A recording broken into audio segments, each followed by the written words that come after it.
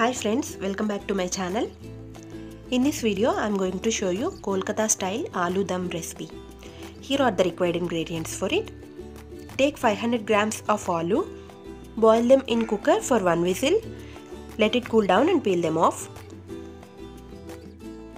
Take half a spoon each of mirchi powder, turmeric powder and salt. Now onto the potatoes mixing bowl. Add these 3 ingredients and toss the potatoes until they are well coated. Now for the gravy, take 1 tablespoon coriander powder, salt according to your taste, half tablespoon turmeric powder, 1 tablespoon red mirchi powder and 1 tablespoon coriander powder, 1/4 cup curd, 1 tablespoon garam masala powder, 3 to 4 garlic cloves chopped, 3 tomatoes chopped, 2 onions chopped and 1/4 cup oil.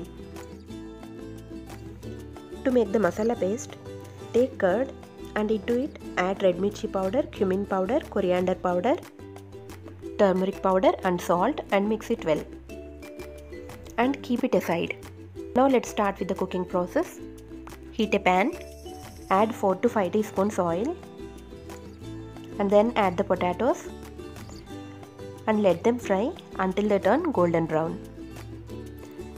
Adjust the flame to medium and fry them. Meantime, we can prepare the onion gravy also. For that, take a pan, add oil.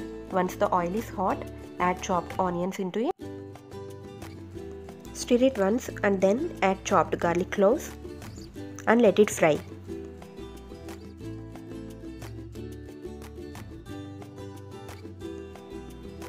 On the other pan, toss the potatoes and check if they are ready. They are in golden brown, so we can now take them out of the flame. Onions are fried now, so add the tomatoes and let them fry until the tomatoes turn mashy.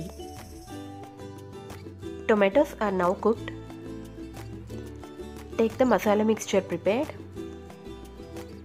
add it, stir it and cook until the oil oozes out of this mixture.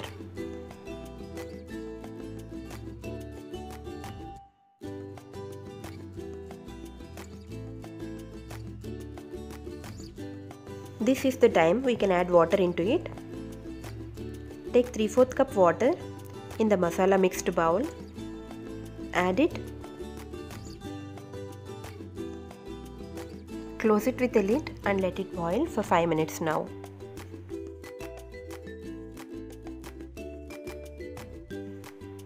Then add the fried potatoes and let it cook for 5 more minutes. It is almost done now. Add the garam masala powder on top and stir it once again. Close it with a lid for 2 more minutes and then take it out of the flame. It is now ready to be served. Take it out into a serving bowl. It is now ready to eat. It goes well with rice, chapati, roti or puri.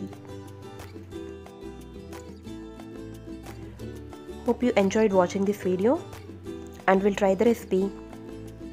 If you like this video, please click on the like button, share it with your friends and subscribe to my channel. Thank you for watching. Meet you with my next video. Bye bye.